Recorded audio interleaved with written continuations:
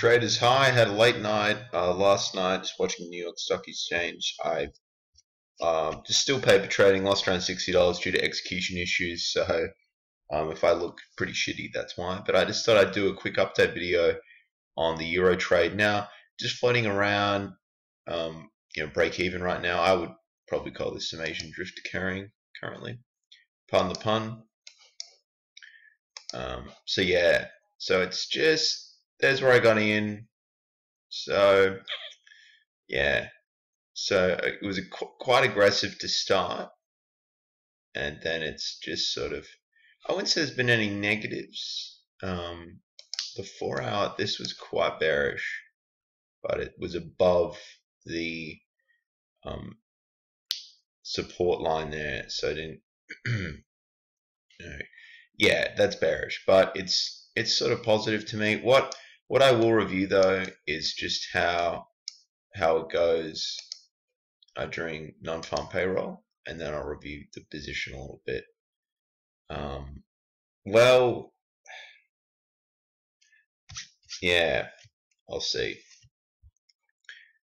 how it goes though, because the problem that I do have is that it's gone, it's uptrend for quite some time, so it's just an inevitability that it might, have a major retrace. But yeah, I will hold it through NFP, and then if it, really what I should be saying is if it's a stop loss sell. But I don't mind closing it early if it's 70% of the stop loss, if that happens. So, but currently this is where it's at, guys.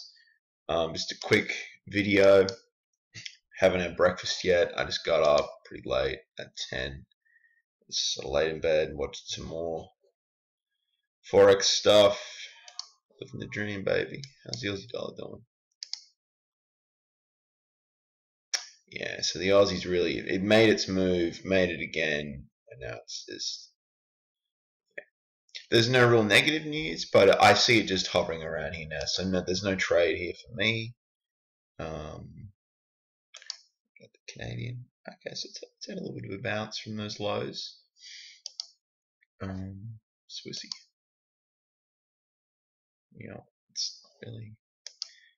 It's not really tradable for me personally. What about the pound? Okay. Wow. Might see a little retrace. I mean, a candle like that is enormous, so we might see it just come back up to the high there and then just float around and, go sideways for a while. Aussie yen. Okay, so it's breaking out that box there. Interesting, but no real trade opportunity for me quite yet. I mean, that's got to develop a bit more, and then you've got that support zone as well. So there's a few there's a few considerations. We can't just sort of jump in aimlessly, because that has accounts. All right, Kiwi. Yeah, it's just a minor pullback. I can't really get in on that. There we go. USD yen. Alright, I don't know why my charts are doing that where there's no sidebar. It's just this. Okay, well, we will keep this quick.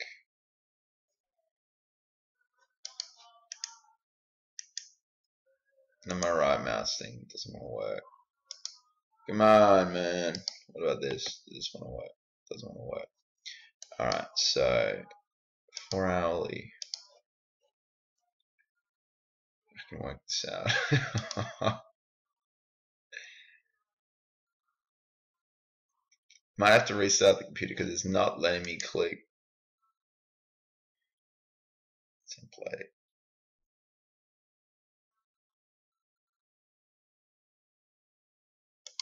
Properties. Okay, back to that eventually. Man, I'm struggling. Look, I apply the Bollinger Bands and whatnot, but well, actually, that's quite interesting. It's downtrending. No real specific signal here to get into, and there's a little bit of support there as well. No trade. Anyway, guys, in conclusion, Euro USD, I'm still holding that position, and we'll see how it reacts to NFP, and upon that, it's pretty negative for, if it's good news for the US dollar with better than expected figures, then I might close it out, because it's gone up quite high and it could fall. There could be an abrupt retrace potentially. So, but we'll see, guys. Stay tuned. Follow me on Instagram as well, Scotty's Trading. I do the stories, so that's a lot easier for me. Just throughout the day, if I check the charts, and I can just let you know if I see something.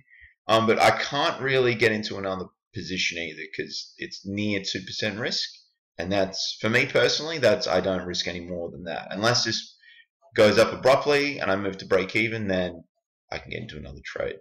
Anyway, guys, good luck for the rest of the day and enjoy your Friday. Bye.